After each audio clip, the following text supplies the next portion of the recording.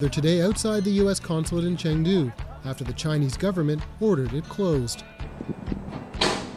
In Houston, workers packed up the Chinese consulate. It was ordered closed earlier this week as both countries traded accusations of espionage. The cites the latest flashpoints in the escalating tensions between the U.S. and China.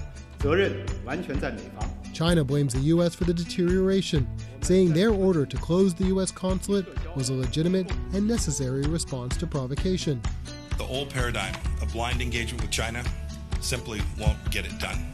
In recent months, the U.S. has ramped up its rhetoric against China. From the Secretary of State yesterday, securing our freedoms from the Chinese Communist Party is the mission of our time, to House Republicans using the pandemic to unravel the relationship between the two countries. China's deception has directly led to Americans' deaths. China is no friend to the United States.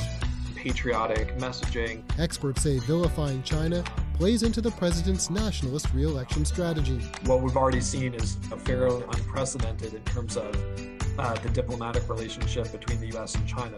He expects more U.S. aggression towards China in the coming months, for China to respond but not escalate. They're reluctant to take drastic action because of the impending U.S. presidential election, a desire not to rally the U.S. political establishment behind Trump, and also just a reluctance to be seen as interfering or influencing the U.S. election.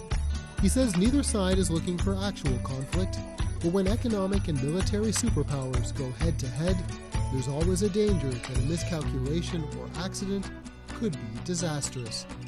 Stephen D'Souza, CBC News, New York.